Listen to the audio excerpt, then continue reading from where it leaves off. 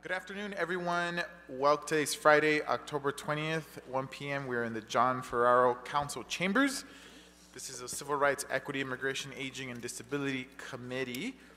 Welcome, everyone. And Mr. Clerk, can you please call the roll? Thank you, Mr. Chair. Councilmember Soto Martinez. Here. Councilmember Hutt. Here. Councilmember Hernandez. Present. Councilmember Padilla. Present. And Councilmember Rodriguez. Councilmember Rodriguez is currently absent, so that's 4 members and a quorum. Thank you so much. We have somewhat of a light agenda, only 7 items today, several report backs. As we do have a technical amendment for item 2. Can we read that into the record now, Mr. Clerk? Okay, item number 2, the revised recommendation would be to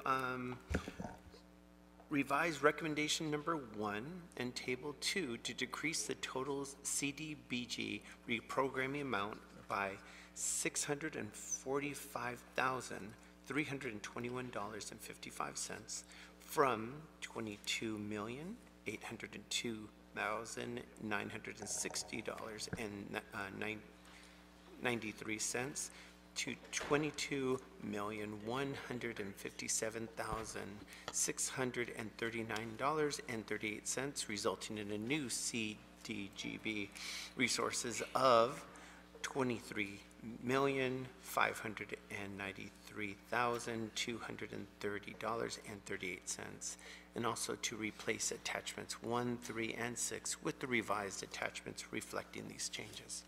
Thank you so much, Mr. Espinosa. As we move into the meeting, I will just want to flag for my colleagues that I would like to take item 4, 5, and 7 on consent.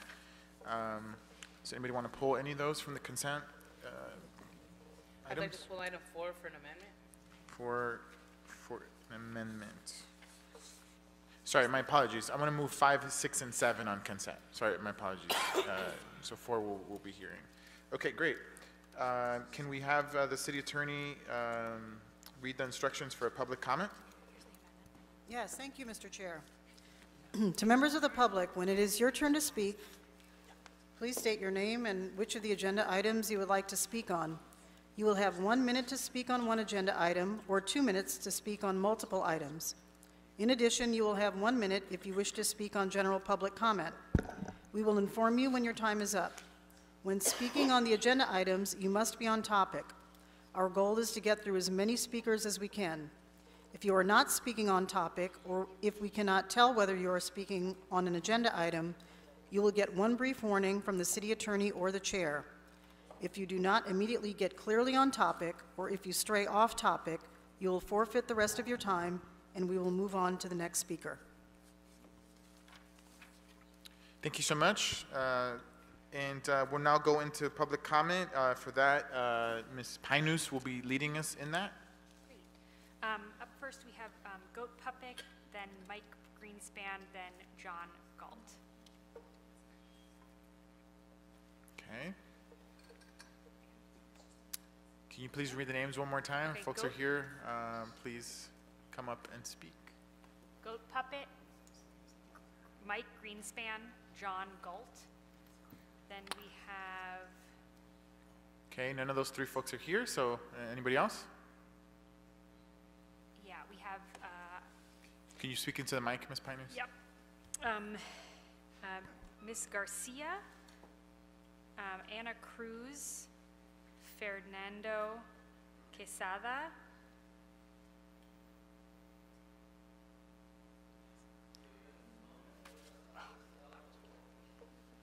Perdón, no estamos haciendo la traducción. Si escucharon su nombre, por favor, vengan al podio y hagan su comentario. Can you read the names again, Ms. Pinus? Ms. Garcia, La señora García, Ana Cruz, Ana Cruz, Fernando Quesada, Fernando Quesada. Si puede decir su nombre y en qué artículo está haciendo comentario y si quiere hacer comentario en general. Buenas tardes. Y va a necesitar traducción, ¿verdad? Sí, Okay, we would need someone to translate for him, please. ¿En qué artículo quiere comentar? 6 y 7. 6 y 7. ¿Quiere hablar en público general? Así quiero en las dos mociones sobre la venta de las comidas. Ok, so vamos a darle 3 minutos y vamos a ponerle pausa a su tiempo para darle la oportunidad al traductor que traduzca sus palabras, ¿ok? Ok, y si puede hablar como una frase o 2 frases a la vez para darle la oportunidad para la traducción. Ok. Ok, siga adelante. Sí, buenas tardes. Mi nombre es Fernando Quesada. Hello, my name is Fernando Quesada. Good evening. Soy vendedor ambulante como por 20 años en el área de Los Ángeles. I'm a street salesman in Los Angeles, Específicamente en la área de Vermont y la Melrose. Es Specific- una área a 90s specifically in Vermont and Melrose. y le estoy pidiendo a todos los concejales que nos apoyen en esa área porque nosotros no queremos ser acosados, pagamos impuestos, porque hemos sido descriminalizados, perseguidos por las autoridades, no por todas las autoridades, pero siempre se da eso. I'm asking for help because us in that area have been harassed by the authorities and also with the amount of taxes imposed on us. And we are asking for the authorities to stop harassing us. Nosotros pertenecemos al Distrito 13, We belong to District 13. por eso le pedimos el apoyo necesario. That's why we ask for your necessary support. No somos tan difíciles porque nos gusta sacar nuestros permisos y pagar impuestos. It's not very difficult. We ask because we just ask for less taxes and for your help. Queremos trabajar junto con ustedes de la ciudad para que podamos llegar a un diálogo, a un acuerdo, para que no existan esos acosos hacia los vendedores ambulantes. We just want to work with you from the city so that we can reach an agreement so that we don't get harassed by the authorities and by excessive taxes. Y sobre la venta de las comidas también, que como hemos visto cómo le han recogido las cosas a los vendedores ambulantes, cuánto pierden estos vendedores ambulantes cuando les decomisan. And also with the sales of food, because us salesmen on the street, we lose a lot of our products from the harassment and from the search and seizure that we are subject to. Que ya se haga oficial, aunque sea un permiso temporal para las comidas. I hope you can make it official, at least even if it would just be temporary, for us to have a permit to sell food. Porque nosotros necesitamos vender para llevar alimentos a nuestras casas, tenemos familia que mantener. Because we need to make a living so that we can have enough food in our houses because we have families to support and maintain. Y gracias a cada uno de ustedes, señores concejales, sabemos que está en sus manos ayudarlos. Ustedes saben que no es regalado, que nosotros pagamos impuestos. And thank you to the council for hearing me out. And this is out now in your hands, and we wish that you guys can help us out. Muchas gracias, señor Quesada, por sus comentarios. Sí, puede decir su nombre y en qué artículos quiere comentar y si quiere hablar en público, hablar en general. Good afternoon. My name is Ana Cruz, and I would like to give a public comment on item number 6 and item number 7 on today's agenda. I am an organizer with Community Power Collective, and I would like to make a comment on point number 6 and 7 on today's agenda. I support the temporary food permit for vendors who are in the process of obtaining the necessary permits to legalize their business. In my experience as a street vendor, it is complex and difficult to obtain all the necessary permits to operate a street food business. This temporary permit will help sellers to sell without fear of confiscations of their sales products. At the same time, will help them navigate and have support in obtaining the health permits. Also, I support the creation of special districts since the current street vending rules where we have 8 no vending zones only displace vendors from their communities. Special districts could support vendors who already sell in these communities like Hollywood. And it will be a model that could be replicated at other districts in the city of Los Angeles, such as CD1 and CD9, to mention a few where there are already a large number of street vendor communities. Members of this committee, I ask for your support on these points to be able to support the community of street vendors to legalize their business so that they can continue in their communities. Thank you. Thank you so much for your comments.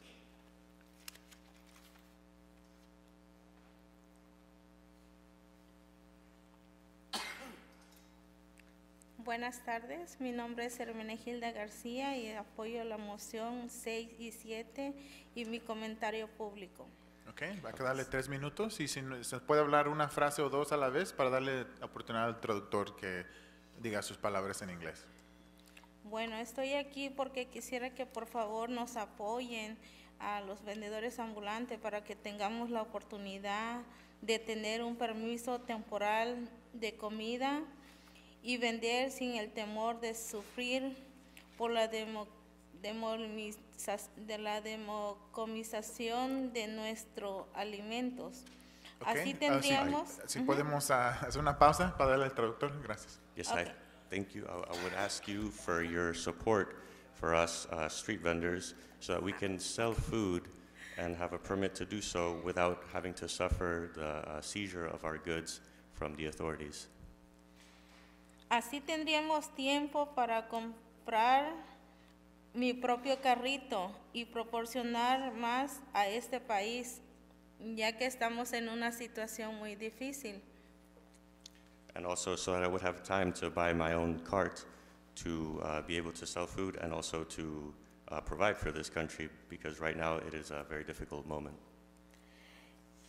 Y pues también queremos pues pedirles el apoyo, ¿verdad? Todos los concejales, pues que por favor pues nos apoyen para que pues este país también pues nos ayude, ¿verdad? Y también nosotros económicamente apoyemos a este país y pues ahora sí que ahorita estamos aquí presentes para eso mismo.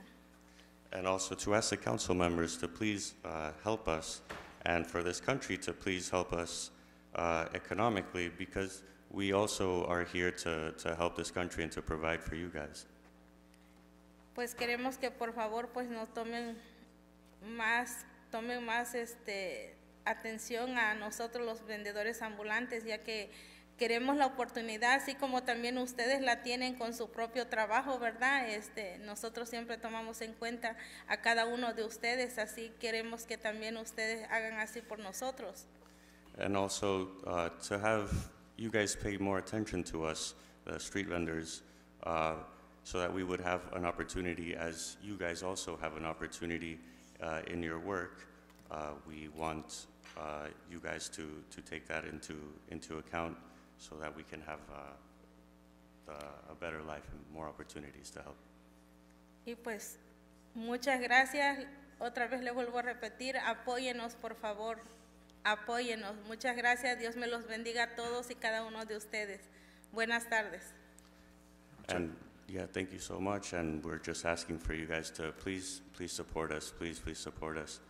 Thank you so much, and God bless you guys, and have a good afternoon. Muchas gracias, señora García. Do we have any more folks to speak? All right. We do. Inez Juarez, Javier Sanchez, Leonel Mares, Miguel Perez, and Sergio Jimenez.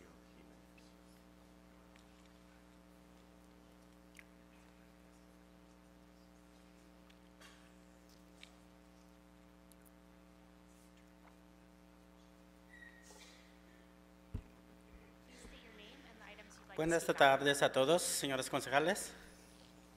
Hello, City Council. Mi nombre es Miguel Pérez y voy a hablar sobre el tema 6 y 7, comentario público. My name is Miguel Perez. I'm going to speak about items 6 and 7, as well as public commentary. Apoyo las dos mociones, el 6 y el 7. Yes, please support both motions, 6 and 7. porque son dos puntos muy importantes para los vendedores ambulantes. because they are both very important for us street sellers and vendors. Yo he sido vendedor ambulante y ahora como organizador de vendedores ambulantes. I've been a street vendor and now I'm an organizer for street vendors.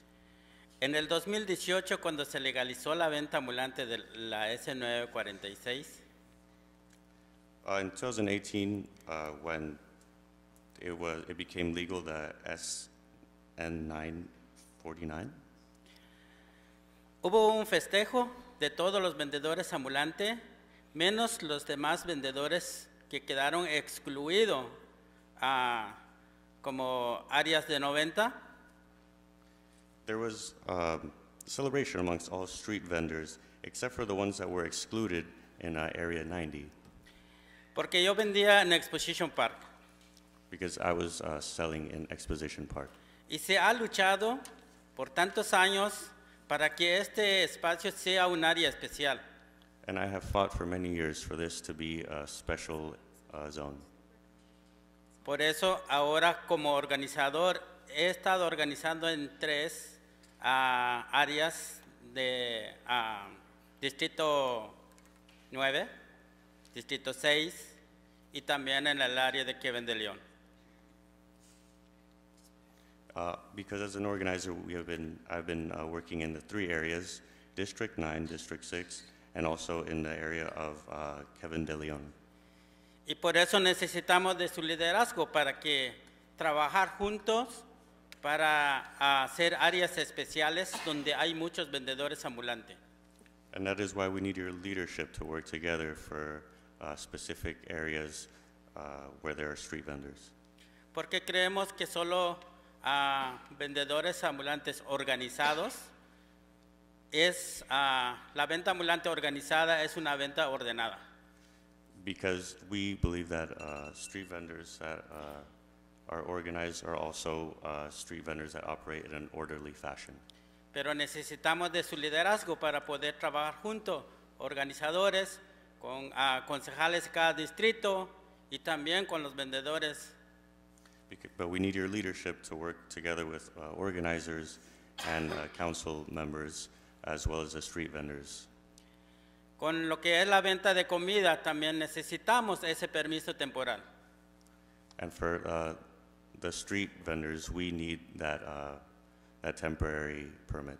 Se está trabajando con el condado para los carritos, pero esto está alargando mucho y necesitamos los permisos temporales. Gracias.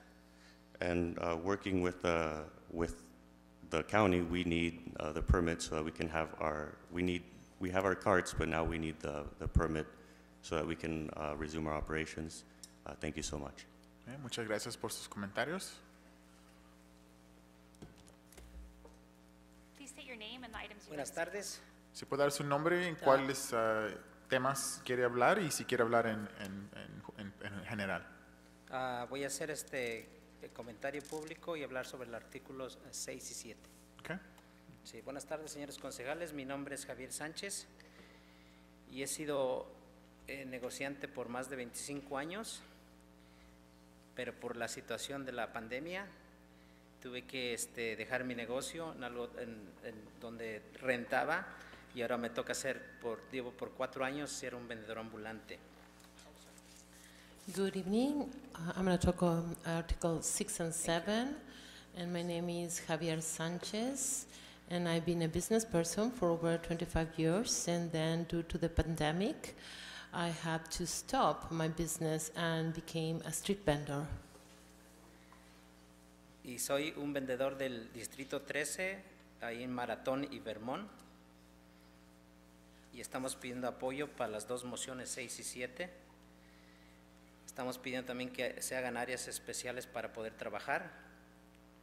Okay, and I am a street vendor in District 13 in the Marathon in Vermont, and I am asking for support for the 6 and 7 items. Queremos un distrito especial para esa zona para poder seguir trabajando y no ser hostigado por algunos empresarios o gente que tiene sus grandes negocios. So, and what we want is like a special district, so we can work there, and we are not harassed by all the big companies. Sí, porque en nuestra área realmente la policía, el BSS no es mucho problema, los problemas son más con la comunidad o los negocios grandes que tienen tanto dinero para estar rentando lugares grandes y a nosotros nos quieren desplazar de nuestra zona de trabajo. Because our problem is not exactly with the police, but with those people in the community that have a lot of money and they have like big businesses and they are trying to displace us. They want to get our places, so we cannot do our job. Y también vengo a pedirles para que se haga den permisos para la venta de comida, porque esa venta de comida es de nosotros, es cultural lo que hacemos. I also came here to request that we are granted permits to sell food. This is a cultural thing. What we sell, what we eat is a cultural food.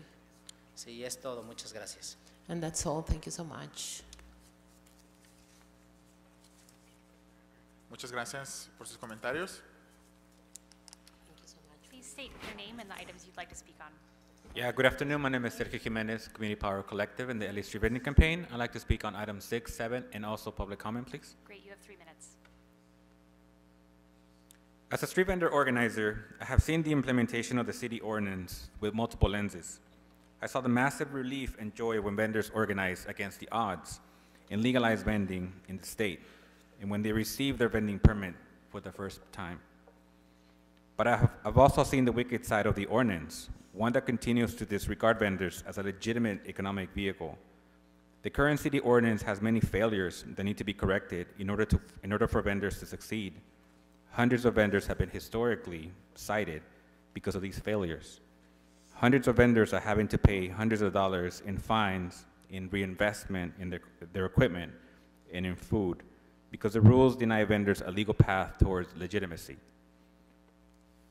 I'm happy here to support these two motions, 6 and 7, and I'm glad that they're being heard today because it will help vendors continue onto the path toward legitimacy. Vendors continue to be criminalized and bullied because they can't purchase a legal car with a proper health department permit. This adds to the violent narrative that violates and disregards vendors. So developing a temporary food permit is key to dismantle the hostile perception that vendors decline to legalize and abide by food regulations. But I'm concerned that only 2 areas are being discussed to implement special vending districts instead of the rest. And revamping the very same ordinance that's riddled with failures is silent. What about the other no vending zones that need to be abolished? Do these vendors not matter? We're seeing the adoption of a blueprint that the city council enacted by establishing no vending zones in other cities throughout LA, and that cannot happen. I applaud the motion to establish special vending districts.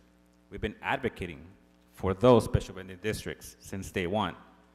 But we also have to focus on going to the root of the problem, and would encourage everyone in this committee and in the full city council to invest in revamping the entire ordinance to ensure that all avenues of success are in place for our community vendors. Our vending community fully supports these 2 motions, but they also want a deeper solution to the institutional problem that finds a way all the time to criminalize them. Thank you. Thank you so much for your comments. Do we have any other speakers, Ms. Pinus? Yeah, we have a few who we called earlier. Any new speakers? Yeah, Okay. no new speakers, just the ones we called earlier, Goat Puppet, Mike Greenspan, Inez Juarez, and Leonel Mares. Okay. Mr. Greenspan, your name was called earlier, but I'm glad you're here today. Please just like the items you'd like to speak on. All of them and public comment. Okay, you have 3 minutes. Okay. First of all, let's go to item 5, because I just noticed that you've got a contract with the trustees of University of Pennsylvania, but we're in California. I mean, if you were in Delaware, maybe, okay, but hey, couldn't you go to UCLA? Couldn't you go to Loyola? couldn't you go do a contract, of course, with USC? We always know. They love lucrative contracts. Don't take my word for it. Ask Curley. Mark Ridley Thomas did a quid pro quo to get a very good lucrative contract, $530,000 steered over to USC. Now, why we're exporting contracts, I do not know. But I figured I had to come here to specifically talk about this item first. And then let's talk about sidewalks. Because as we talk about vending permits and sidewalks, there should be a law.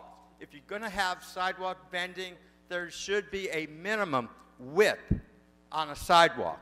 I'm not saying be Telegraph Avenue in Berkeley, but don't be a jammed-in, crowded Alvarado Street. Maybe you need to take away that parking lane on Alvarado Street, widen the sidewalks. We widen roads for road construction. Why don't we widen sidewalks and make those zones for street vending? And then people, like the pedestrians, could walk by, and if you're interested, you go look at items, and if not, hey, just keep walking. So then you aren't blocking traffic. I don't mean to pick on Alvarado Street, but it's one of the worst as far as pedestrian traffic and sidewalk vending. Now, as far as food, I sure hope they are applying it equally. I sure hope they're applying it fairly. I sure hope things are clean so we don't spread more disease. Now, public comment.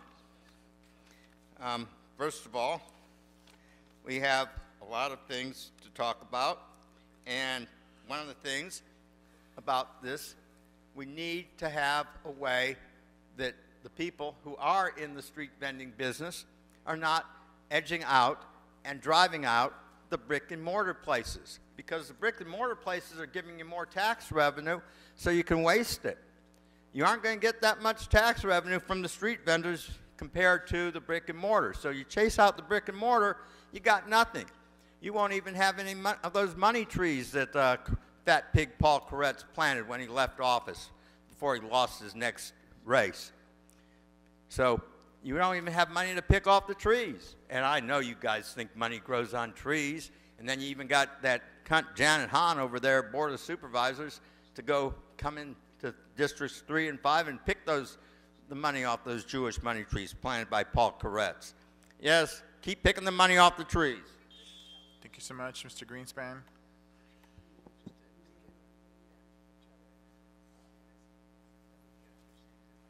Please state your name and the items you'd like to speak on. Signed up as Goat Puppet, Nigger Developer, all items and general comment. You have 3 minutes. Yes. And again, Hugo, thank you for holding this meeting at exactly the same fucking time as the Energy Committee and calling public comment exactly at the same time, right to reading the instructions. So I recorded both of these meetings, and I'm going to play it for the public side by side to show what a criminal enterprise you are. Now, we get a number one, Corolla Sanchez, don't know who it is. Don't join these motherfuckers. Look at this motherfuckers up here. Look at Hugo hiding the swastika Nazi fucking staffer. Hell, never got voted a single vote, spends 2 years in office. Which item are you speaking on, Mr. Spindler? No, it's item one. Nobody should volunteer and serve on these commissions unless they're paid. Unless they're fucking paid, man. You guys, none of this volunteer bullshit. One of these volunteers sued the city, he's getting $100,000 fucking dollars. How about Hugo? Let's give him a hand there, right? A black man that served on a committee, on one of your volunteer committees, got racially attacked. He had to sue the city. 2 fucking years, a lousy $100,000 fucking dollars. You know how much the lawyer gets? Right? He gets half of that. What the fuck is that? You know? So you got all this other shit, like sidewalk vending. You don't need no goddamn sidewalk vending. You want a business? Oh, rent a fucking space. Pay fucking rent. Sign a fucking lease. Get a fucking license like my grandfather did. Like my father did. What the fuck is it with you guys? You know, I don't want to have a lease. I don't want to pay rent. I don't want to file taxes. Well, what the fuck do you think the rest of the 4 million Angelinos want? So the people that are paying the taxes now, what the fuck do you think they're going to do? You going to give them reparations? How about you pay the businesses $1 million each to leave the fucking city, and you can turn it all into shopping carts and fucking vending machines? How about that? See, you guys want it both ways. You don't get it both ways. And now we're going to get into general comment. Why does this criminal enterprise of a city council schedule 2 committee meetings at exactly the same time? So you can't speak at only one. Unisys is a member of both committees. She can't be upstairs to handle multi-million-dollar energy contracts. She has to sit the fuck here and hand it over to the 2 Jews upstairs. See, this is the fucking problem, right? You have 2 meetings at the same time. That means you have to have 2 separate city attorneys. You have to have 2 separate sergeant-at-arms. You got to cost the city hundreds of thousands of dollars a year. And you do it because you are in a criminal conspiracy. And I'm here in the meeting this morning, and I stand in the back, all the way in the back, and I'm wiggling my arms, and I get thrown out of a fucking meeting because they said I'm disrupting the fucking meeting. I'm not disrupting the fucking meeting. You guys are disrupting my city. You guys are fucking my city up. But at least I'll say one thing about Heather Hutt. You cleaned up Lafayette Park Place and Sherman Wilshire Boulevard today. Now get the encampment Thank you so much, out Mr. of Spindler. the fucking... Thank you so much. Thank you so much for your comments. Thank you so much. Please, please do not disrupt this meeting, Mr. Spindler. My apologies to the people who have to listen through this vile, disturbing, and repulsive comments. They do not reflect this committee or 99.999% of the city of Los Angeles that doesn't use this kind of language. So let's go into the items I've asked to be on consent. That's item 5, 6, 7. Can we call the roll on that, Mr. Espinosa? Thank you. Councilmember Soto Martinez. Yes. Councilmember Hutt. Yes. Councilmember Hernandez. Yes, but I have some comments. We could do after the vote, yeah. Great, thank you, yes. And you have comments on which item? 6. On item number 6. Would you like to hold that to the side and just take items number 5 and 7 right now on consent? And then we could take item number 6 afterwards, after the comments? Sure, let's go ahead and do that. Okay, so this is for items number 5 and 7. Councilmember Soto Martinez. Yes. Councilmember Hutt. Yes. Councilmember Hernandez. Yes. Councilmember Padilla. Yes. And Councilmember Rodriguez. Aye. So items number 5 and 7 are approved. Okay, great. Let's go to, let's read item 6 for a vote. Or any comments on item number 6? Yes, please. Thank you, Chairman. You know, I appreciate the purpose of this motion, but I don't understand how this will address the clear violations of state law that the city of LA is upholding. And I want to preface this by saying that, you know, my director has been doing legislative work around street vending for a very long time. And so we've had many discussions, but I'm trying to understand. And you know, all the no vending zones in the city are currently violating state law. And in response to litigation against the city, you know, the city attorney is planning to address various legal issues that are now being contested, both the no vending zones and other items such as the buffer zones around schools and swap meets. I have some concerns around that because I have a lot of schools in my district where there is street vending, but I would find it hard to, you know, remove, for example, like fruit or vegetable vendors from around those areas. It is also my understanding that petitioners have come to the city with recommendations and asked to be brought on as a thought partner so that we don't have to go through trial. They have also been pursuing these policy recommendations for many years. I really hope and I urge that the city begin to engage our partners in the community to resolve some of these specific legal issues. I think it just would be helpful instead of having to go through trial. And I appreciate the work being done and the important process that will be happening in CD 13 and 4 with the special vending zones. But there's no question in my mind that we need to eliminate the no vending zones and carefully review the other swaths of the city that we have de facto banned vending, such as around schools and swap meets. I can tentatively support this motion moving forward today with the expectation that elimination of no vending zones and addressing other components of the litigation will be a part of the legal resolution. Because as it stands now, I think there's certain things that we are missing and not achieving the goal that we're trying to put forward with this motion. Thank you so much, Mr. Hernandez. Go ahead, Ms. Padilla. Yes, I also just, in relation to item 6, just want to say that, you know, I'm never a fan of these motions when they don't say that there's going to be a report back in 30 days or 60 days or 90, and this motion does not necessarily instruct that. So I'm curious, do we know when we're going to potentially get this back, or is it going to go straight to Public Works, Trade, Travel, and Tourism? I guess this is a procedural question. Who can answer that?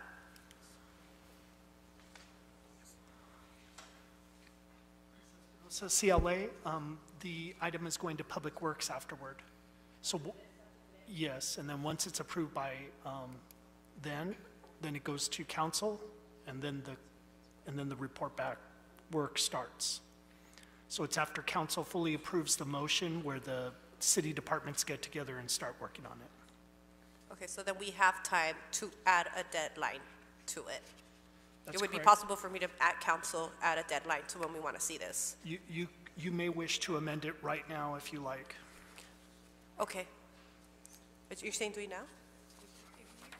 Provide that instruction as an amendment now if you want to say, I want to report back in 90 days. Yeah, I'd like a report back, I would say 60 days. A report back, what, can you just state the amendment? I'm sorry? What can you just, a report back for what? Well, the way it reads, it sounds like we're going to get some kind of a report back that talks to us about what are the lessons learned so far. So I'd like to, I don't want this to be something that gets dragged out. This is something that's important for me to see what is described as a lesson learned so that we can go from there. Sure, that's fine. I would accept that as an amendment. Yeah, I'll second it. Okay, I have some comments about this. So this was a motion, first of all, I agree with everything that's being said by Councilmember Hernandez and Councilmember Padilla. I was very happy to put this motion forward. I think my love for street vendors, I think, is pretty public. My parents were street vendors most of my life. And yes, and there is a lawsuit that's currently happening right now, brought forward by folks out there vending in the streets. But this motion does not interfere with that lawsuit. That lawsuit is moving forward, and folks, are fighting that in the courts. And so the two things, although related, are not mutually exclusive. I think, and a lot of the folks that are here today, I know personally because some of these vendors were under attack even before I ran in office. I supported them in developing their committee and creating strategy and doing so many things. So I know them intimately. The purpose of this motion is to show a model for the city of Los Angeles. It's a responsibility that I've taken very personal.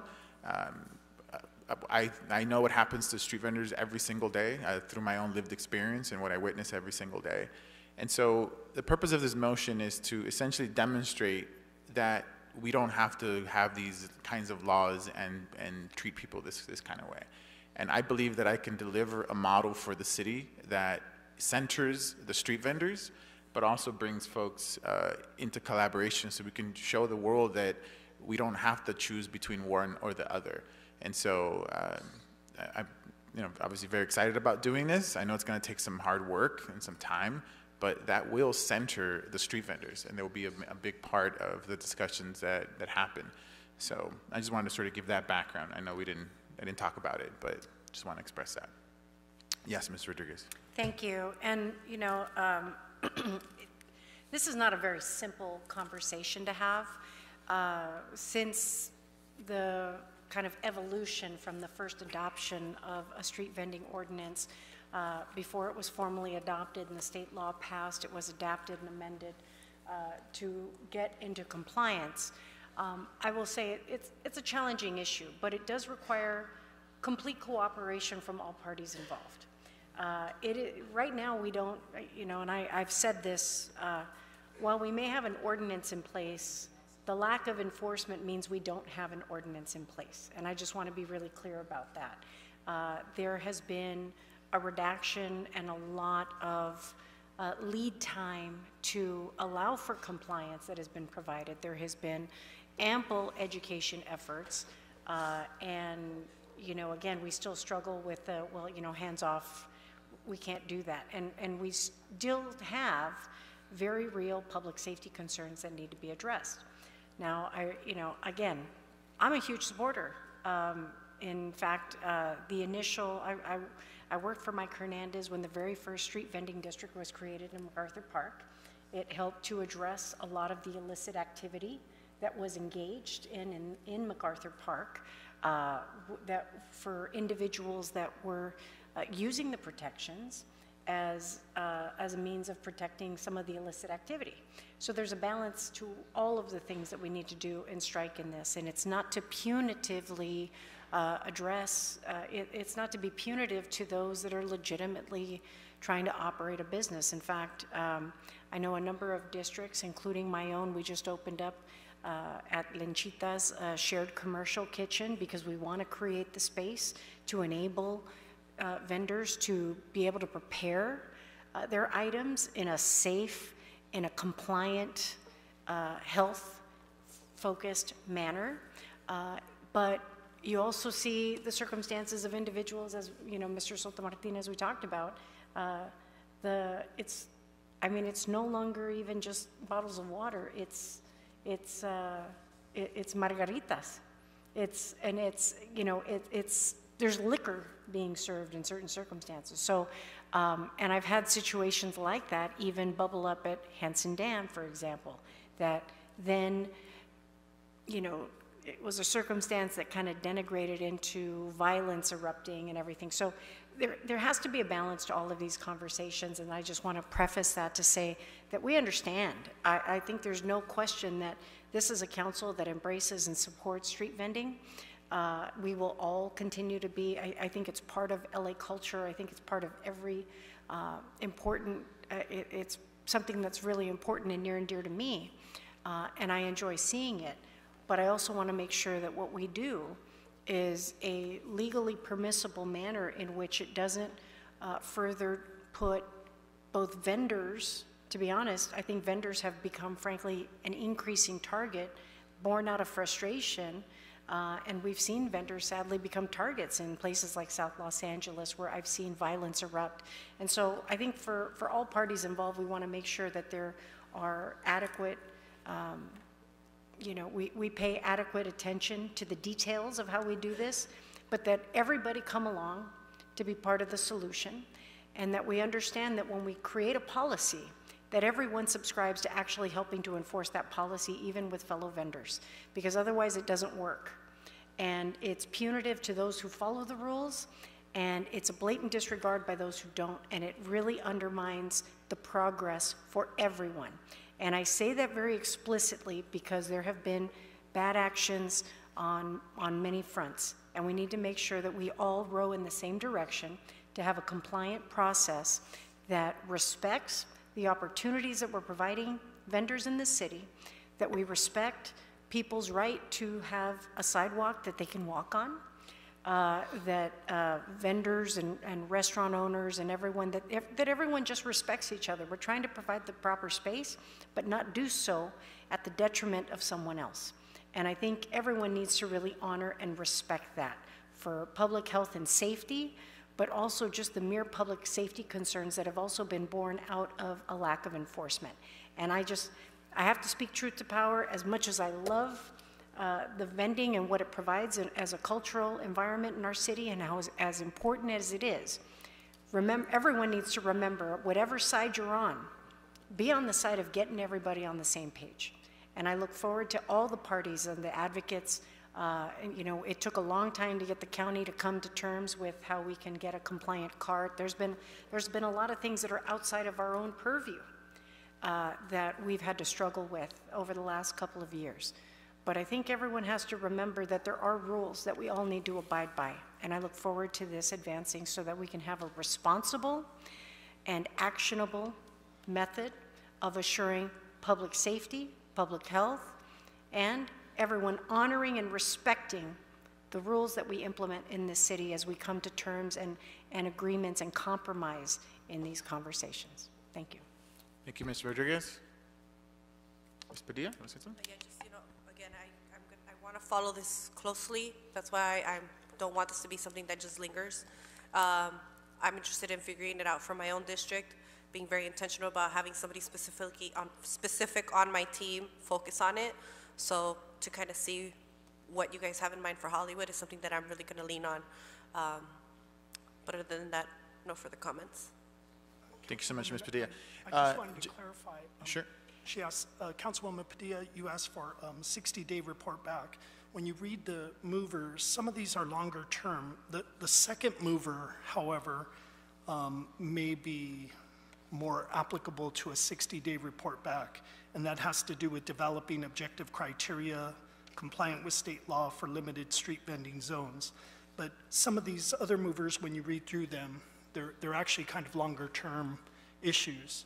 So that would mean that the report backs could come in waves, right? So we would have one report back with some initial information, but some of these other movers are meant to be longer term. What do you mean by, how much time would you give long term? Well, okay, so for example, the last mover on there talks about lessons learned. So that wouldn't be back before you until later.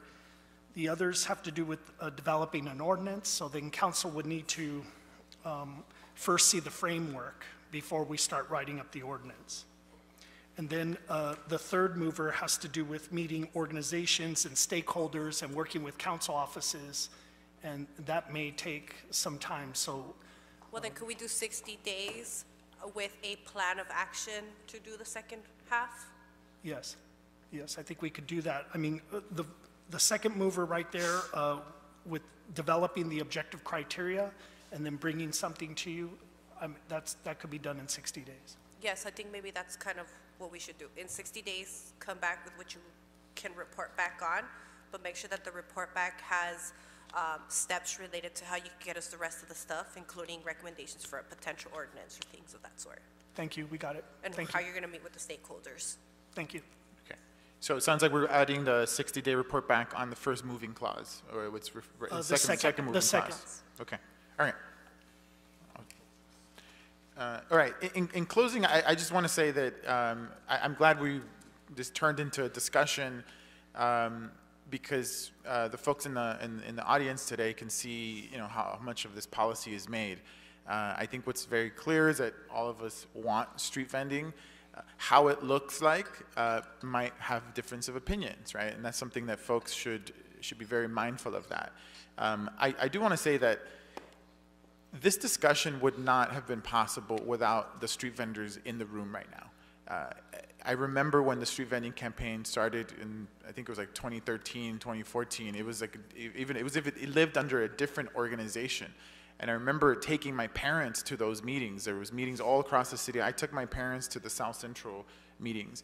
Even though they weren't street vendors, I wanted them to see that many of the things that they experienced and I experienced as a young child now had an ability for us to change in the city. And so since then, this advocacy has grown to passing state laws and folks understanding their rights and how they can influence policy.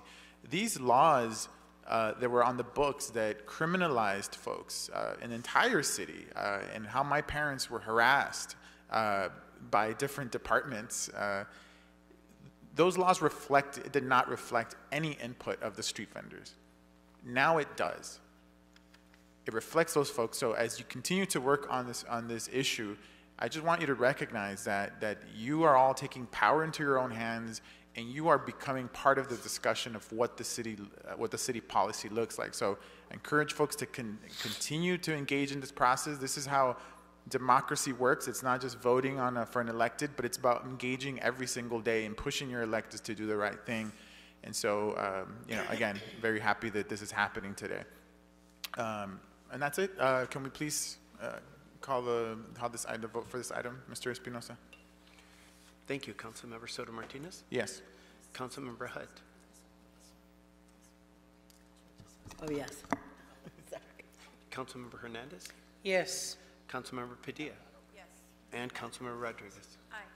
This item is approved as amended. Thank you so much, Mr. Espinosa. Espinosa 1 or 2? Espinosa 1, thank you.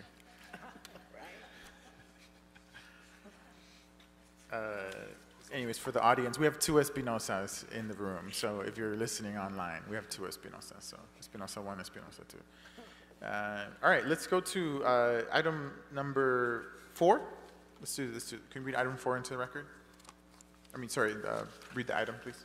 Thank you. Item number 4 is a motion for Councilmembers Soto Martinez, Harris Dawson, Hutt, and Lee relative to the review of related fines and fees levied by the city and exploring alternatives to fix fine and fee amounts. And this item was also referred to the Transportation Committee as well as the Budget, Finance, and Innovation Committee. Great. I believe we have an amendment from Ms. Hernandez. Yes, give me 1 second. Thank you. Great. So I further move that the Chief Legislative Analyst, with support from the Los Angeles Homeless Services Authority, LAHSA, and with requested input from the City Attorney, the Los Angeles Police Department, the Los Angeles County Public Defender's Office, as well as legal aid organizations and homeless service providers, report back in 120 days on all city departments with the authority to issue monetary citations and the most frequent non-felony citations and fees incurred by people experiencing homelessness. I further move that the CLA, with requested input from the City Attorney, report within 120 days on the Council's statutory authority to reduce or eliminate monetary fees for citations issued to people experiencing homelessness, as well as the ability to retroactively rescind or expunge any fees. Right. I'll second that. Thank you. Great. Any discussion on this item? Nope. Okay. Let's call this item as amended. Thank you. And as clarification, these two amendments will be in addition to the existing recommendations. Okay. Let's call the item, the roll on that. Councilmember Soto Martinez? Yes. Councilmember Hutt? Yes. Councilmember Hernandez? Yes. Councilmember Padilla? Yes. And Councilmember Rodriguez? Aye. That's 5 ayes, and this item is also approved as amended. Great. Thank you so much, Mr. Espinosa. Can we read item 1 into the record, please?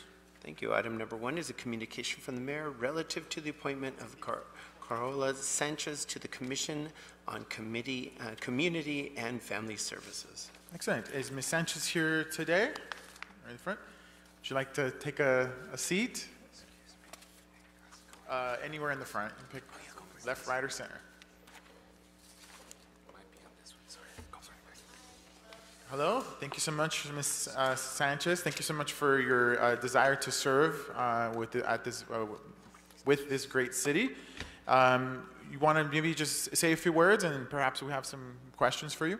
Yeah. Hi, everyone. My name is Carola Sanchez. First of all, I just want to say thank you to the commission team to be able to help me out with the whole process. It was a new process for me. And thank you for Latinas League California, too, for recommending me to the mayor's office. Just a little bit about me.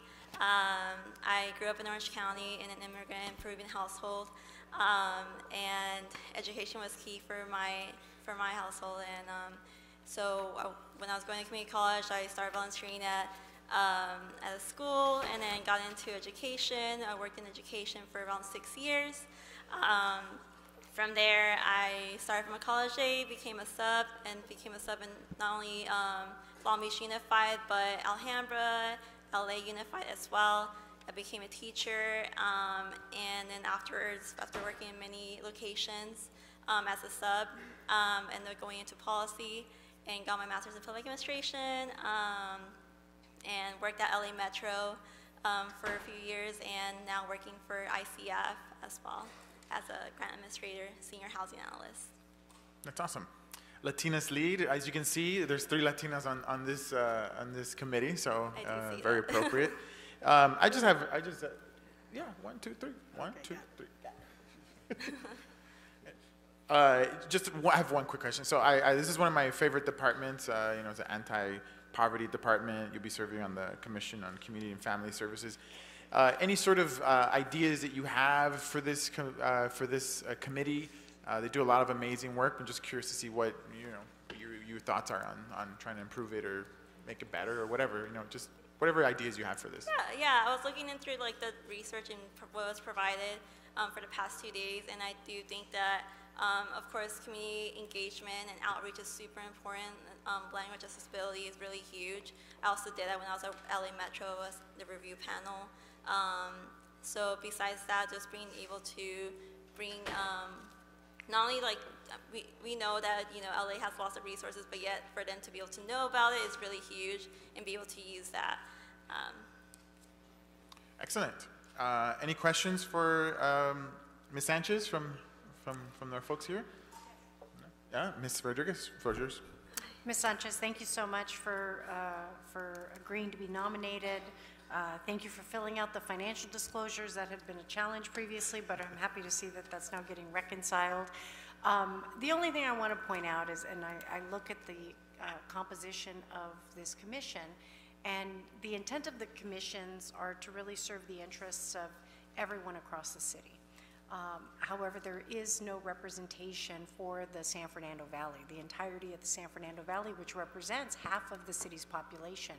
And so, you know, my only ask, I'm not going to ask you a question about it, my only ask is that given the importance and the significance of there, so often I think it's overlooked and unrecognized that the San Fernando Valley does have its share of families that are struggling with poverty.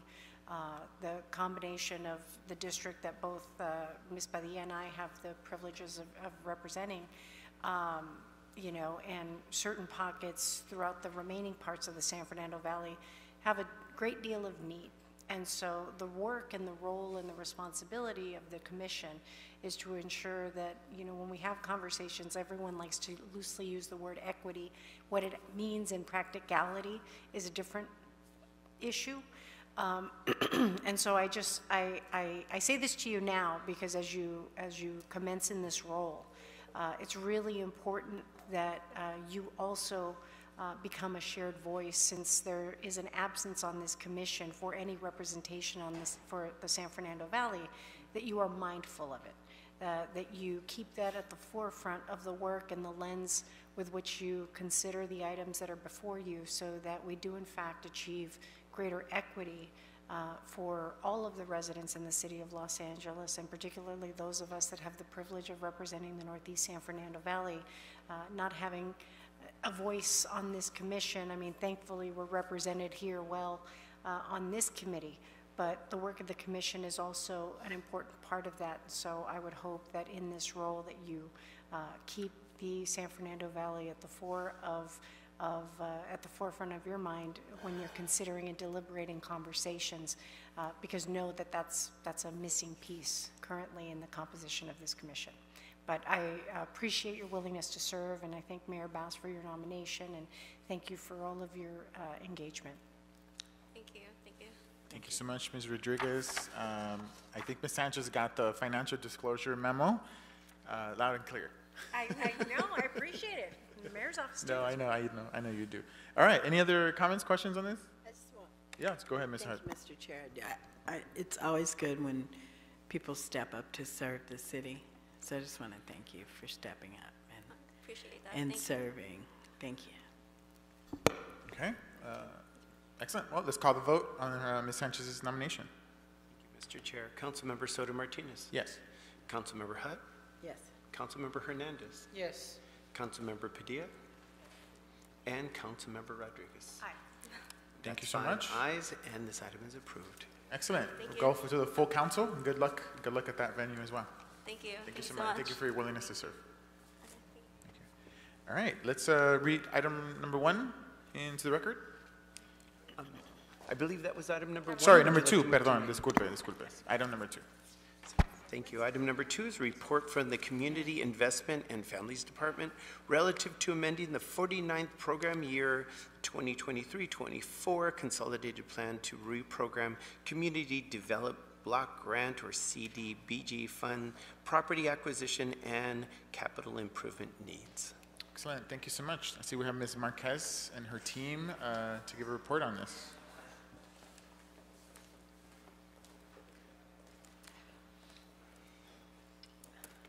Good afternoon. Buenas tardes, the floor is yours. It's great to see everyone. Thank you for giving us the time to walk you through our report, and we're happy to answer any questions. Before I start, I do want to introduce my colleagues who are with me. To my right is Veronica McDonald, our Assistant General Manager, and to my left is Rebecca Ronquillo, who helps support all of the activities related to the management of the consolidated plan. And council members, we are here before you to once again give you an update on where we are with respect to our CDBG expenditures.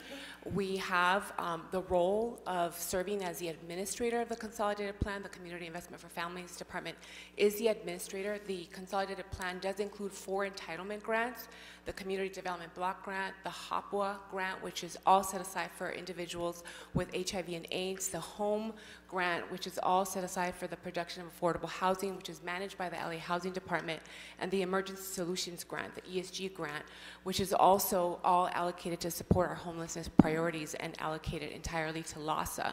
The CDBG grant is the grant that is the most diverse. It allows for a variety of different activities to be funded, and we currently do have a challenge with CDBG expenditures. We have been very transparent and very forthcoming in the past 2 years with the status of our CDBG expenditures. We're not waiting for these funds to be recaptured. We have been trying to be innovative and, again, very, very transparent with all of you. We've met with all of the offices multiple times to talk about the status of the projects. We've engaged the departments as a department, as the administrator on the CDBG alone. We work with 19 different departments that have CDBG funding that range from street lighting projects, rec and park projects, economic development projects, and we engage on a regular basis with all of these departments and provide any technical assistance. We also have a very good working relationship with the HUD local office. So the work that Rebecca has been doing, we meet with them weekly to talk about any challenges that we're having. We are escalating and elevating issues if we need to. We actually just had a call with folks at the national level earlier this week, and the challenge related to CDBG timeliness is not unique to the city, unfortunately. There are a number of jurisdictions in this western region alone. There's half of the jurisdictions right now that are being challenged with timeliness, and it's a variety of factors. It's the CARES money that was allocated that has a different spending timeline. It's the coronavirus funding that was initially allocated to the city that had a different timeline. It's the challenges that we're having across multiple departments with high vacancy rates and very limited capacities. So we've had to have very honest conversations, and I want to emphasize that reprogramming is not our priority. It actually creates more work for our department, who is already stretched extremely thin, because the work that we do on the consolidated plan is just one component of all of the different branches of work that our department is focused on. So I just want to walk you through some of the recommendations, and we appreciate the amendment. It is a figure that is constantly moving, it's in flux, and again, before coming with you with this final recommendation to reprogram, it is because we are looking at a March 30th expenditure deadline. HUD will measure our timeliness on May 2nd, and this is an automatic assessment that they do. They don't need to engage us to do this. They have access to our accounts. They're looking at how much funding has been expended. They're not looking at funds that are obligated. They're not looking at funds that are encumbered. They are looking at funds that have been expended.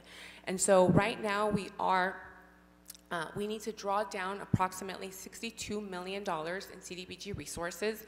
$39 million is projected to be spent by departments in the regular course of activity. So it's the staffing charges, all of the economic development activity, capital improvement projects. $23.6 million is being recommended to be reprogrammed into 3 acquisition projects. We have our colleagues here from HACLA are here as well, but we have 2 HACLA projects. One is in Council District 1, which is $19.5 million. It is for multifamily affordable housing, 120 units. And the second is also a HACLA project in Council District 15 that is a land acquisition project that will build public housing, affordable housing on that site. And the third is for New Economics for Women in Council District 14. And these are properties along the 710 freeway that are selling at the rate of the housing price of the 1960s. So it is a really good opportunity for the organization to acquire these properties.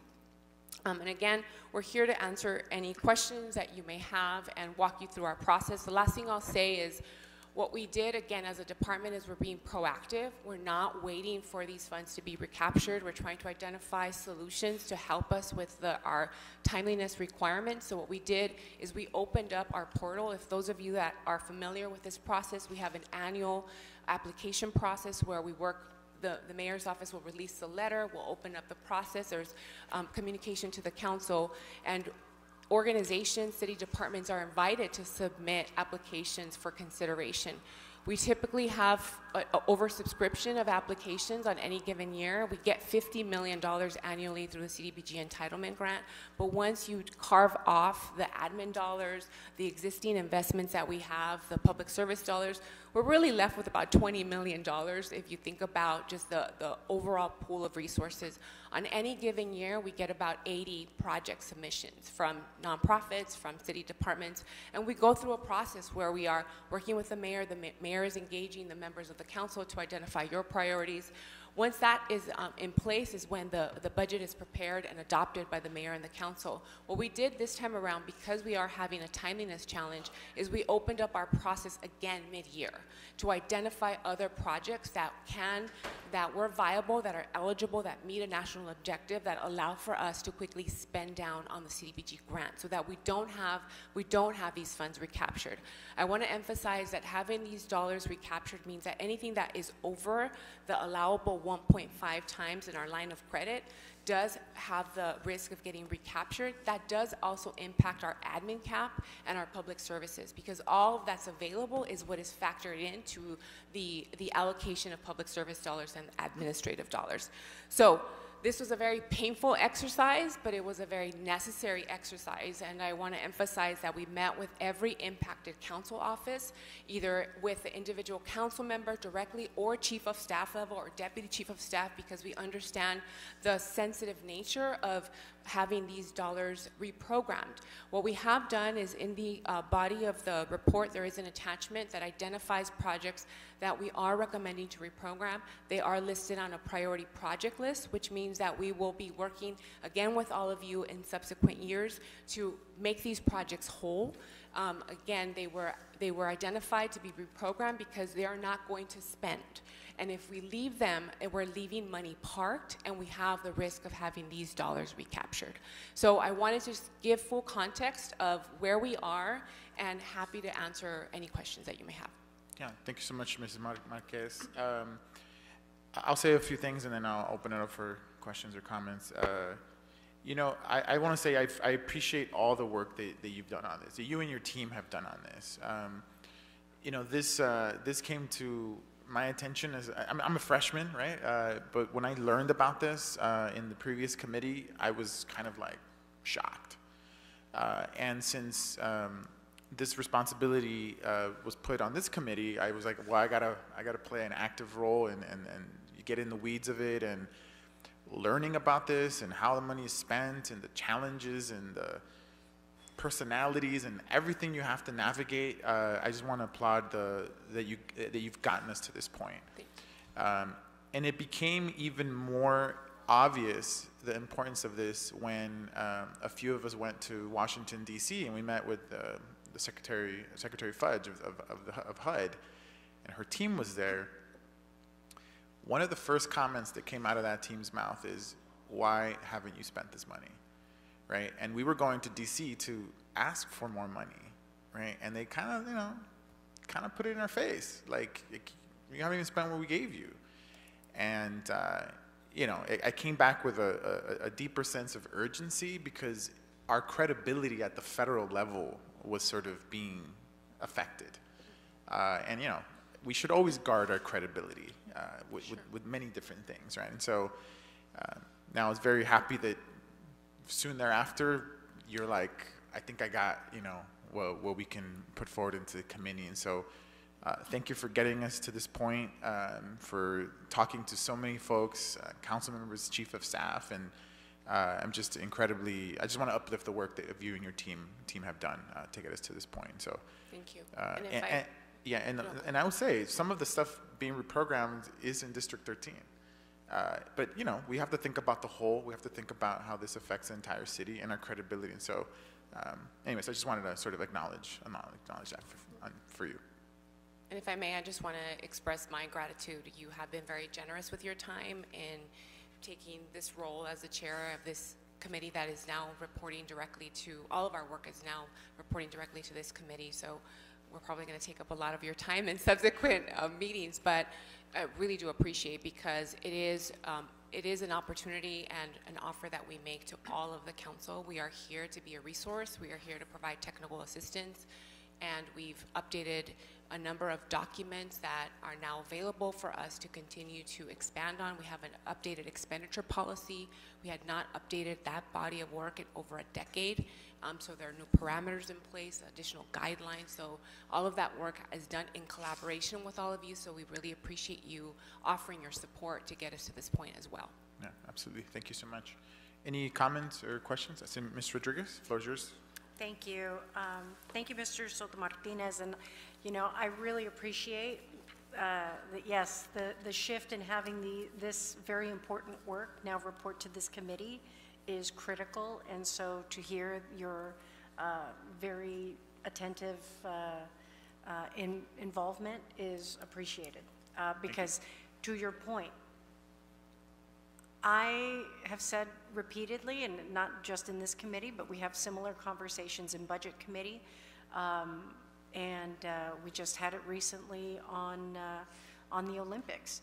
This city has done, and staff has done, a remarkable job in pursuing a lot of grant dollars, whether it's ATP grants at the state to help build our city infrastructure. You know, CDBG is an important and fundamental part of the work that we do to help close the gaps when it comes to both housing, but even some of the social service needs that we have to provide in our city, that so often we desperately rely on, our constituencies desperately rely on, in absence of the county continuing to fall short in the roles and purposes that it's supposed to serve. However, it's an embarrassment if we have to return the money because we have been unable to execute it. And so how dare you go to Washington and ask for more money when you can't even, or go to the state if you can't even fulfill what we've already gone after and secured in terms of those resources. So that I'm so glad that you understand that perspective and context, because as we have conversations in budget, as you know, as for budget deliberations, but then subsequently even on the council, it's important to remember that just as much as we go through the effort of identifying and prioritizing these projects, we must fund the staff needs to implement these projects, because they're a critical safety net for a lot of our neighborhoods. And so I say that for this reason, because it's, again, it's part of being kind of the older dog on this horseshoe at this point, that I think it's really important to have the full context of why these conversations are so important when we talk about priorities, you know, again, with so many competing priorities, and that doesn't include, again, and Ms. Marquez, you captured it perfectly. You know, we couldn't have anticipated the impacts of COVID and for how long it went on, and supply chain issues that also have direct implications for the delivery of these projects. All of these things, there's curveballs thrown at you all the time, notwithstanding the fact that, you know, ERIPs and all these retirements and everything that happens that just constantly put staff under the gun to help get all these things accomplished. So fully appreciate the difficulties, but it's critically important that at every level of this government that we recognize how the most vulnerable communities are the ones that suffer the most in these circumstances, and we need to really look with that lens when we prioritize that. Once we have secured these resources for implementation, that we are looking at the totality of what the impacts are going to be should they not be fulfilled. And so I just want to thank everybody for really recognizing the importance of this process, because it will continue to remain critically important.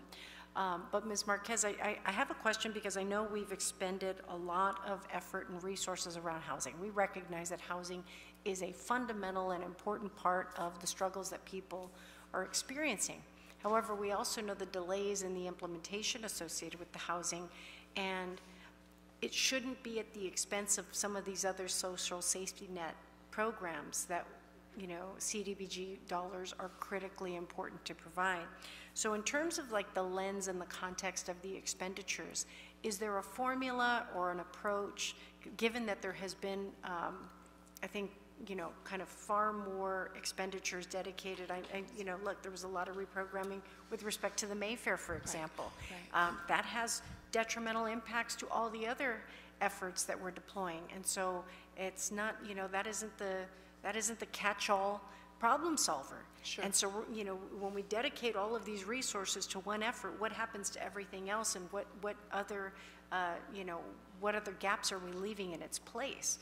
And so, is there a formula or approach that is reflective of addressing kind of really the multitude of needs in a balanced way that you all are considering when you engage in these conversations and this work? That's an excellent question. Before I respond, I just want to thank you for lifting up the challenges with staffing capacity to be able to execute and deliver. That is the challenge that we heard repeatedly as we were talking to city departments about their ability or not to move these projects forward, is citywide staffing capacities. But to answer your question, Council Member, the recommendation to leverage CDBG funds for housing acquisition was a strategy. It is not the only strategy. It is not the singular or priority of the CDBG resources. Our commitment is to continue to support economic development, capital improvement projects, fully maximizing on the public service and the admin resources that are available. We have not created a formula-based structure yet. We're hoping that this is a solution for the now, which is related to our timeliness challenge. We do, though, want to have really honest conversations, continue to have these honest conversations about what we can do as a city when we go back, when we meet timeliness in May, and we are looking at the various priorities. And what we've learned from the conversations with city departments is that, like for example, when we met with your office before we presented the recommendations, your office works very closely with all of the departments where you have CDBG investments. Your office was familiar with the status of these projects. The respective staff from the departments had already communicated to your office if there was any hiccups or delays or challenges. So we were able to have a much more informed conversation and didn't have to reprogram in the case of, you know, and so this is where we want to offer, again, additional resources and support to both every single council office and the department so that we can't have honest conversations about what we can and cannot do, and look at multi-year funding potentially. So we've done that in the past where we have, if the project in total needs 1.5 million, we will look at 500,000 instead of having 1 million parked, right? Correct. So we'll put 500,000. So that's one strategy. So that's all in the expenditure policy. As I mentioned, it has been revised. Before COVID, we were offering more in-person technical assistance sessions. Right. We did some of that virtually. We want to do that again next year. And of course, working very closely with our CLA, who is in lockstep with us in this process and making sure that your priorities are met. So it's a combination. For this particular budget recommendation or reprogramming recommendation, there isn't a formula analysis. Again, we're trying to address the immediate challenge, which is not having our funds recaptured. Right. These projects will spend by December. So the HACLA project, that timeline is very quick, so we'll be able to really draw down. And again, HUD is looking at expended, they're not looking at obligated funds. So we'll be able to reduce the liability very quickly if we move forward with these recommendations. Okay. Thank you for that. And of course, thanks to the CLA and everyone involved as well. I just want to continue to uplift, and colleagues, I just want to remind this body here on this committee, but also even as a larger council body, the responsibility and opportunity that we have to really influence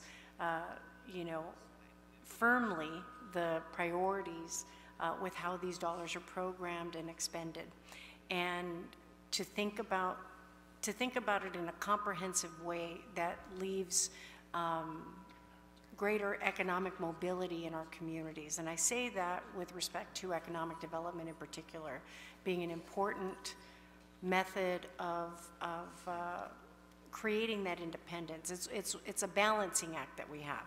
It's about, not just feeding, but teaching how to fish. And the combination of it's about that multi-pronged approach to uplifting communities so that you don't have sustained dependence, but you actually can create the economic mobility that enables them to survive on their own, to make it. And I think that's critically important, and it's something that I feel that we haven't had enough emphasis on, quite frankly, that I think we need to be bolder, and we need to have very grown-up conversations around it when it comes to our policy making, because I think that's an important part that we continue to miss. You don't, and I could cite a Smith song called Interesting Drug, but we just need to have, far be it from me to include music lyrics in my argument, but the reality is that we don't need dependence and codependence. What we need is the ability to uplift and empower communities to be self-sustained. And I think that's an incredibly important component that we need to talk about when it comes to our policy making, that it's really, really important. And so I just want to uplift that and remind us all that we have that opportunity. It is a tough conversation to have, but it's an important one to have. And you can save more people when you teach them how to fish. And it's an important part of our strategy for me that I think that we need to do, and we need to, those conversations dovetail nicely when we have conversations about land use, when we have conversation, it's multifaceted with how we achieve that. So thank you for that. Thank you for working with all of our respective offices. We know it's tough for everybody, including the city departments that are not here in these conversations that have to deliver and fulfill these projects.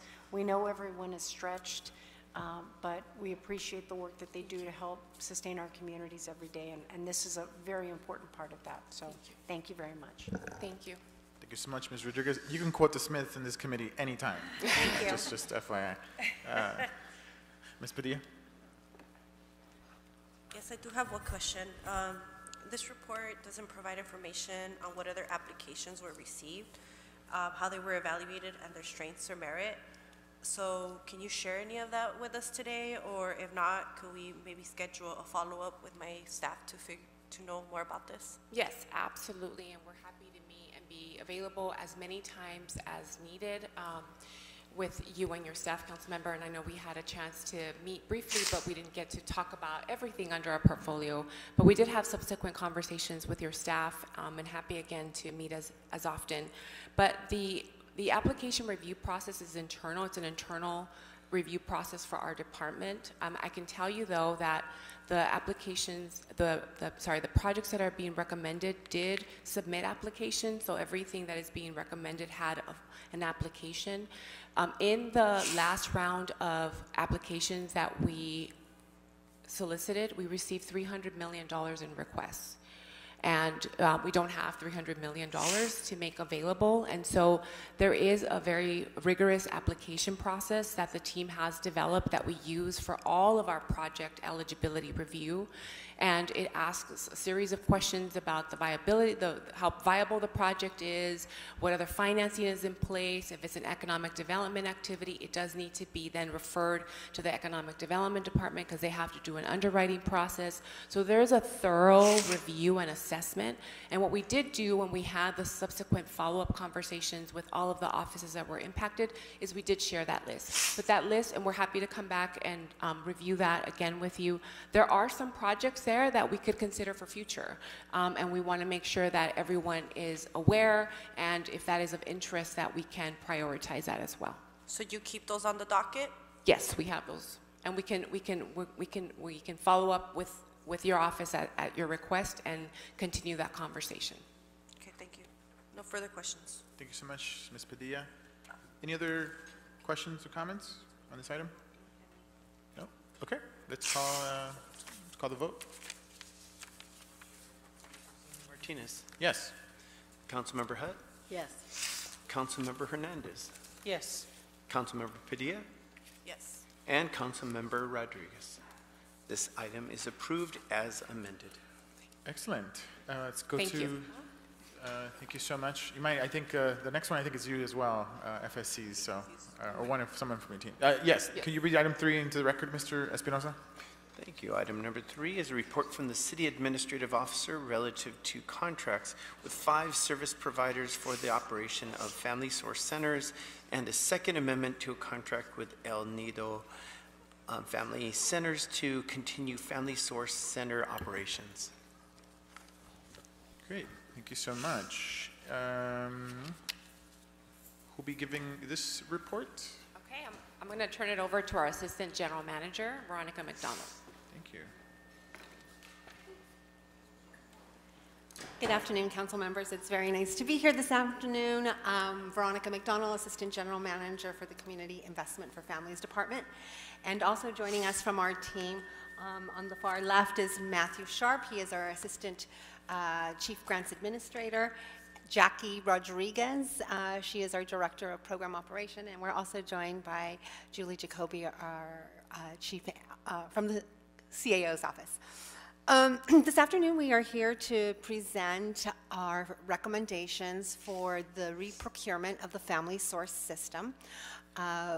You may recall that back in December, we released an RFP for the 20 Family Source Centers. However, we only received 15 successful proposals, and we were asked to rebid the additional 5 areas. So we have done that, and that's what's in the report in front of you. The areas that we were rebidding were South LA, Panorama City, North Hollywood, Koreatown, and Central City area. What we did to make sure that this round we had enough proposals, we did extensive outreach in the communities. We contacted the council offices in these districts to get a list of community-based organizations that they work closely with. We also had a team research nonprofit organizations that were in the area. We sent notifications, including folks that might have applied before under our community development grant applications, family source centers, and just a network of community-based organizations that we've worked with in the past. I think what was different and unique about this time, we also included an orientation session. We wanted nonprofit organizations to understand what the Family Source System is, what the work that we do, how we measure. We wanted to let them know that we are partners with them. Sometimes we know that the proposal can seem very daunting, but we wanted to make this process easy, and we wanted to know that if they were selected, we would partner with them and provide that technical assistance along the way. We did this not only in person and virtually, but we did it in coffee shops. We met folks where they are, and we wanted to really create this welcoming environment. So when we released the RFP in July of 2023, we did have 18 nonprofit organizations that responded to the RFP. Of the 18, we did select the 5, and the ones that we are recommending for approval are Genesee Center for the South LA, El Centro de Amistad for Panorama City, Latino Resource Organization in North Hollywood, Central City Neighborhood Partners in Koreatown, and St. Francis in Central City. Those contracts, we are requesting that we have authority to execute with those 5 recommended agencies for a 6-month contract beginning in January for $750,000. Also within this report, we are requesting approval to amend or to create a second amendment for our Family Source contract with El Nido Family Source Centers. El Nido Family Source Centers provides emergency food assistance, and in the 23-24 adopted budget, $230,000 was appropriated to provide emergency assistance in the Northeast San Fernando Valley. So we are recommending to amend El Nido's contract to add that additional funding so that they can then enter into a subcontract with North Valley Caring Services to provide emergency food assistance that will support the Solid Ground program. And we're happy to answer any questions that you might have.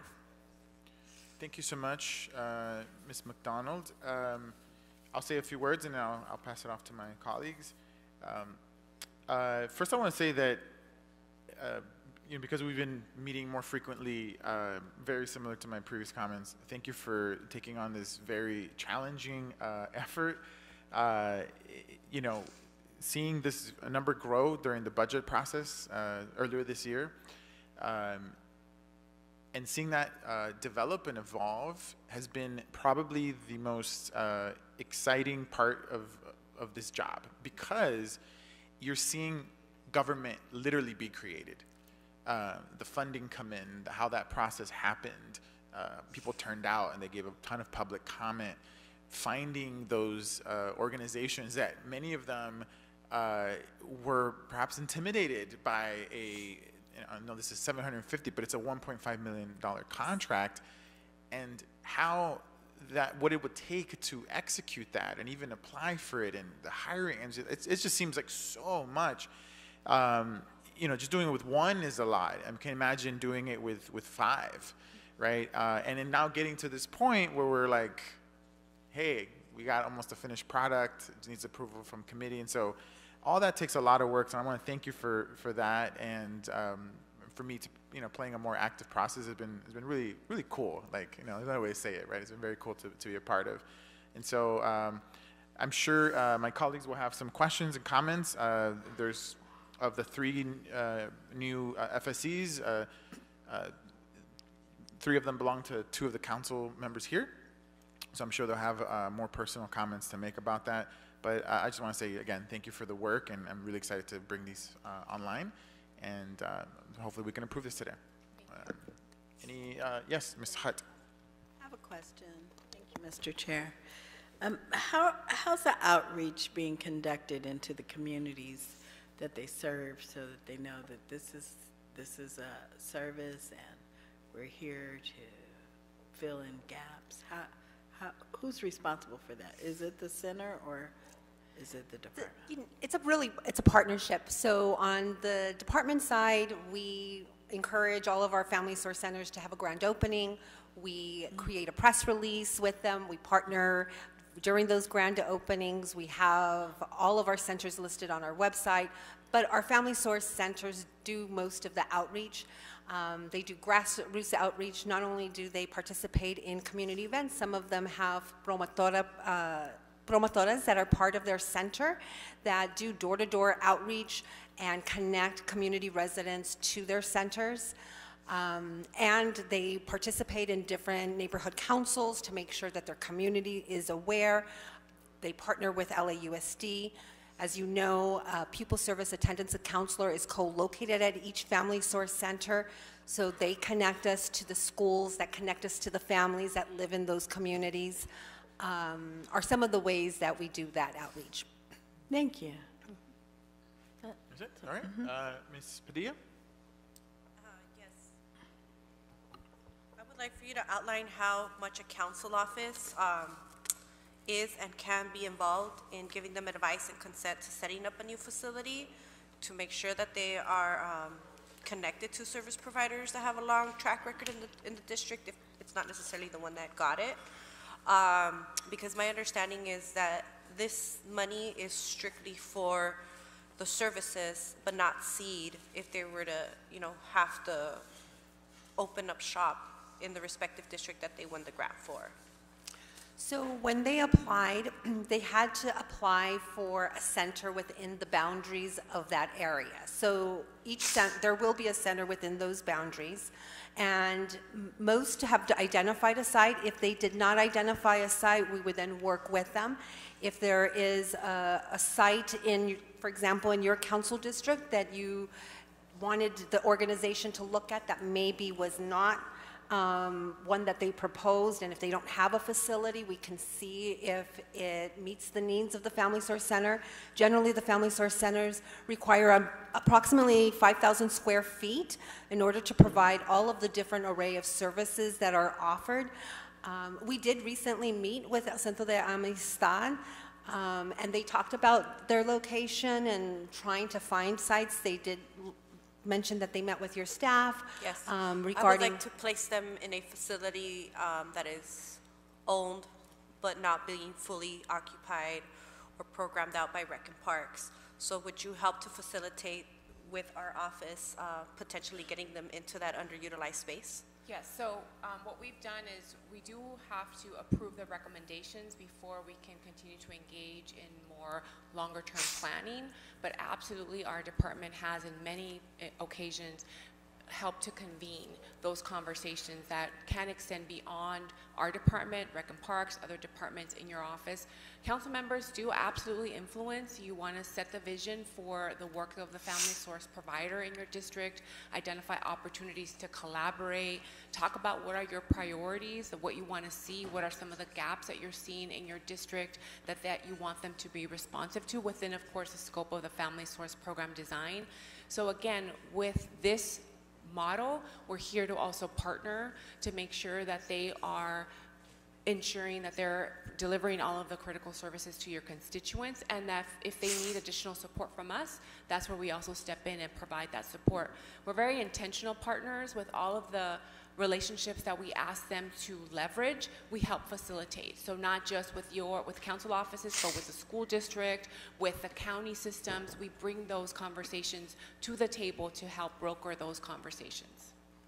Okay, thank you. Also, as we advise on locations in the district that would benefit from an FSC, is it possible to operate from multiple locations under this one contract? And what are your best practices for doing so?